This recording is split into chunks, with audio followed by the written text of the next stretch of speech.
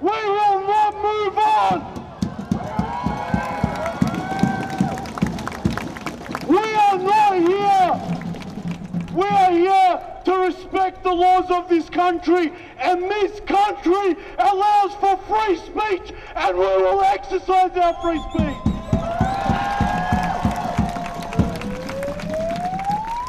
If the police want to arrest one of us, then they will need to arrest all of us.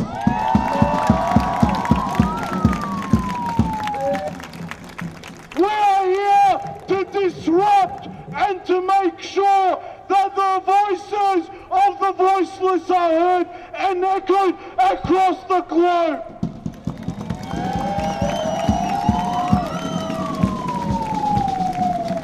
Ladies and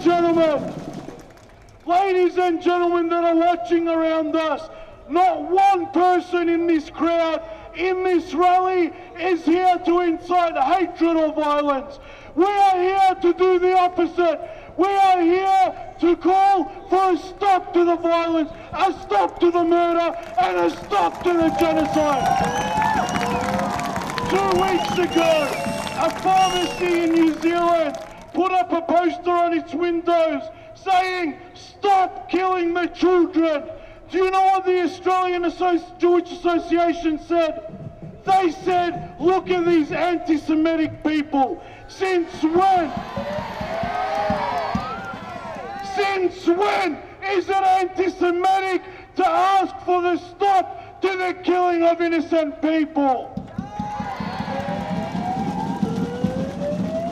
Since when is it anti-Semitic to say that 40,000 dead innocent people is genocide? Since when is it anti-Semitic to say that the displacement of 2.2 million people is genocide? United will never be defeated. The people united will never be defeated. The people united will never be defeated.